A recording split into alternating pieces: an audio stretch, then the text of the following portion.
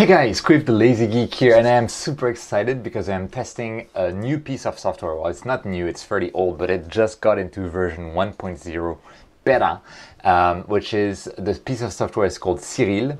It is made by French developers, and it is a free and open source alternative to PixInsight. Well, not quite, it doesn't do that much yet, but it does two of the biggest things that I always want to do, which is background extraction and photometric color calibration of your images. And those are two very powerful tools that you can do in Siril with free open source software, and then you can save your image, open it in GIMP to do further processing with curves and that kind of stuff. And it is super exciting to see so much activity in the open source community. And I think, if PixInsight is too expensive for you and, Astropixel processor did not work well for you for whatever reason, even though I keep hearing great things about it, and Star Tools doesn't work well for you, and you don't want to pay for software even though you've spent a huge amount of money on your hardware for imaging, or you're just starting out, right? You have a DSLR, you have a compact camera, you're doing phone-based astrophotography, and so you don't want to spend big bucks on processing software. Well, Siril is for you. Now, Siril can do pre-processing, which is, you've taken many 10-second frames. You need to align them and stack them together to get a better signal to noise ratio, to get a cleaner picture. Well, you can use Siril to do that, or you can use Deep Sky Stacker. Both are free. And what I'm going to focus on today in Siril is not the pre-processing, since we already had a good free tool for that, which was Deep Sky Stacker. Now I want to focus on the post-processing, because as far as I know, we haven't had really good alternatives to PixInsight. One of my commenters, and thank you so much, by the way, pointed me to some scripts for GIMP for astrophotography processing, so I want to try that at some point. So that's one thing, but Siril is another thing, and the photometric color calibration is awesome. So let's open up the Siril interface, and you can probably see my screen right now with Siril, and I've opened up an old image of M42. Now this image was taken with I think it was an ASI 294 MC Pro. It was uncooled, and so basically you can think of it as taken with a DSLR, really, and it was taken from Death Valley using an Alt-Az mount, the AZ GTI in Alt-Az modes, and it's only like 30 minutes of data of 30-second exposures. So it was quite a lot of fun to take this picture, but as you can see, it's very purple.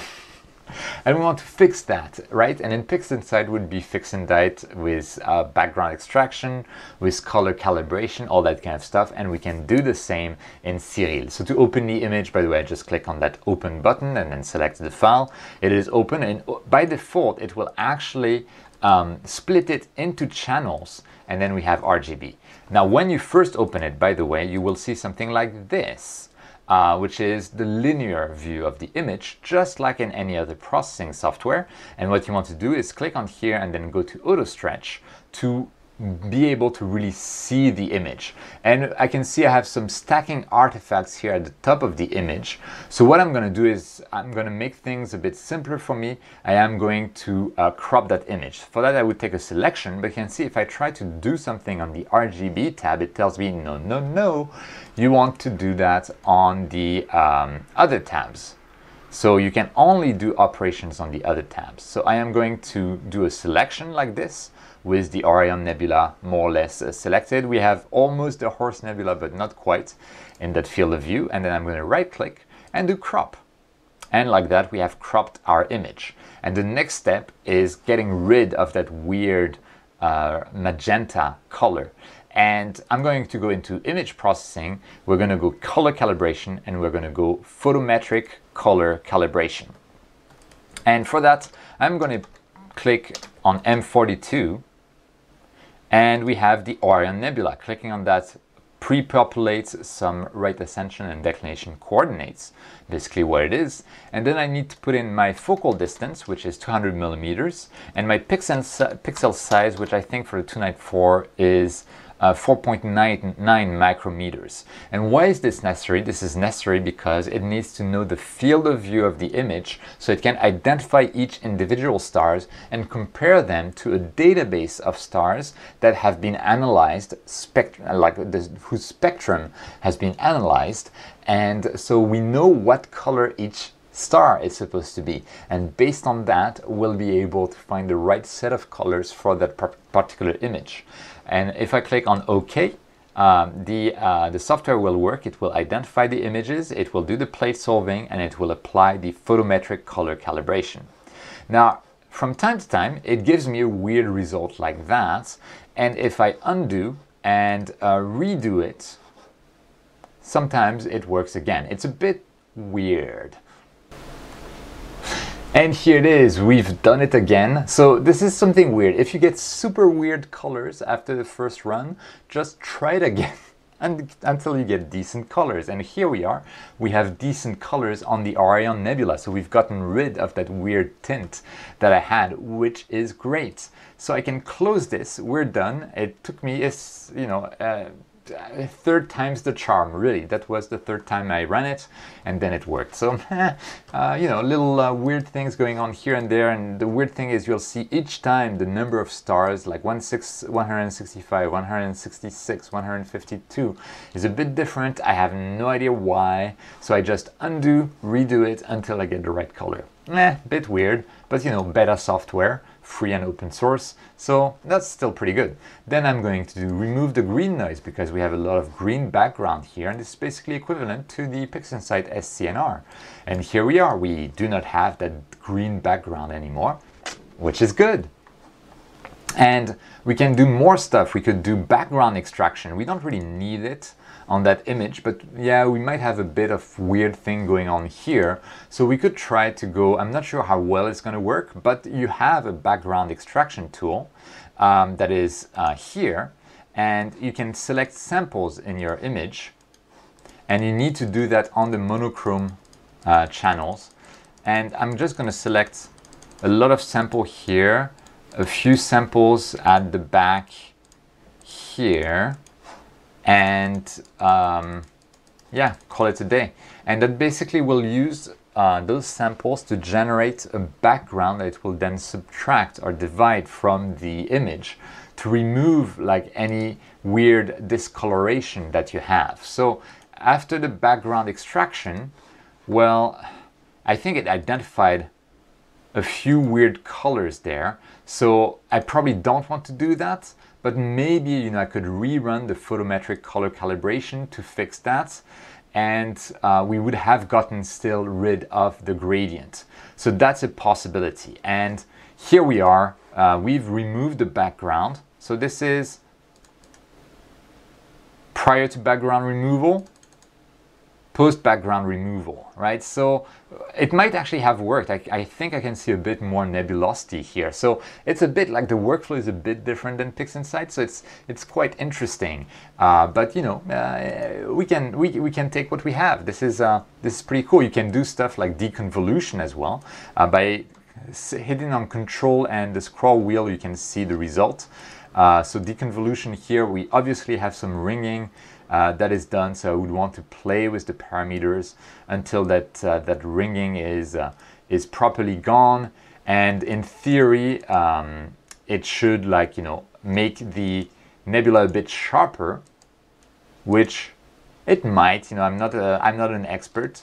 We could increase the iteration count.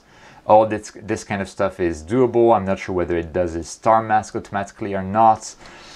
Who knows what it does, but there is deconvolution. I'm not sure exactly how it works, but it's here, right? So it's still fun stuff that we can play with. And Fourier transform, median filter. This is for I believe it would do noise reduction basically.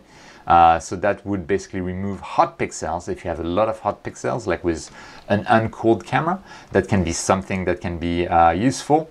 And let's now do basically the histogram stretch. So we want to stretch the image. I'll go back to linear to see how the nebula looks like when it is linear. And then I can click on this stretch icon here, click on the auto stretch to the image, and then I can either reset or apply it. Now I found that the scale thingy and moving the indicators is a bit weird, but maybe, yeah, we want to stretch a bit less aggressively so that the core of the nebula is not overburnt, or we can just like keep with the auto stretch. For now, maybe I'll keep with the auto stretch, but this is how you can kind of like amend it a little bit so you don't burn out everything too much. And now our image is like this. We almost don't need to do anything more, but what we can do is we can do some color saturation.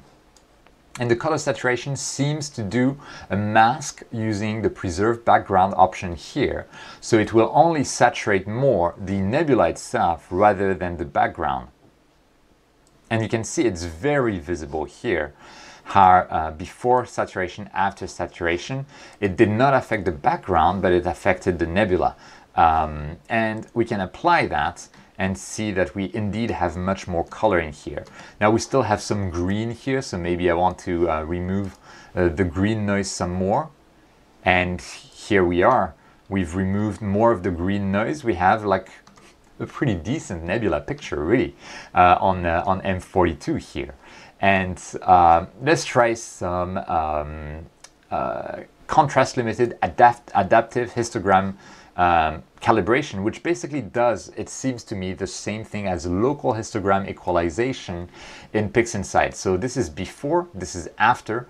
The image is more contrasty and punchy, which is nice. I am not sure what those options here at the bottom do, but you know, it seems this one will increase the effect of the transformation, and maybe, wow, that's a lot. It feels like I would want to do a bit more color saturation after that. But you know, this is a tool that is available to us, and I think it is pretty sweet to have this like that. And I can apply this, and maybe, you know, I could do deconvolution to try and diminish the size of the stars a little bit, so we can go back to deconvolution, zoom in a bit, reduce the radius until we don't get those dark zones, but we still get them, so we're going to abandon. But you know, it's like this. I'm going to try to go back to the beginning. This is what we started with. Not a bad image, but a bit purple. And if I go to the end, this is what we're ending up with. So, you know, it's a very valid tool, and having the photometric color calibration and the background extraction makes this tool invaluable. This is really, really awesome as far as I'm concerned. And now I could right click on this image and say we're going to save it as a TIFF file, for example, and that will actually save it in your pictures folder by default, although you can change the working folders in the options. We're going to click the save button. We've now saved the image, and I could open up the GIMP, for example, to get further processing done to this image. And here we have the image in GIMP, so I can go and, you know, play with my my colors, and play with the saturation, play with the exposure parameters. So, and like, you know, if I want something super punchy and clipping the blacks, I can do that. I can increase the gamma, decrease the gamma. I can do all that I want within GIMP to get a proper image. And so I think it's a really powerful tool to have, this Siril. It's a great addition to an arsenal of tools, and especially if you're just starting and you're using your phone or a standard pocket camera or a DSLR and you don't want to spend a lot of money on software, I think this is a great piece of software to start with without having to pay a penny to see like, okay, do I want to keep going with the hobby or not? It's still beta, it has its issues, as you saw with the photometric color calibration. I had to run it 3 times until I got a good result, but otherwise, you know, I think it's awesome. And with that, I think that's pretty much what I wanted to cover in this video. If this kind of video interests you, if you like astronomy, astrophotography, if you like looking at stars, if you want to get started in the hobby, feel free to go down below, click on that subscribe button and the notification bell, because I think this channel is really just for you. And you know, as always, feel free to go down, click on that like button, leave a comment down below with any suggestions that you have, what I should be doing, how I can use this piece of software better, Siril, which is awesome, and you know, anything like that. I read all of the comments and I answer most. So as always, thank you so much for watching. Remember, whenever you can, to look up at the stars, and I'll see you next time.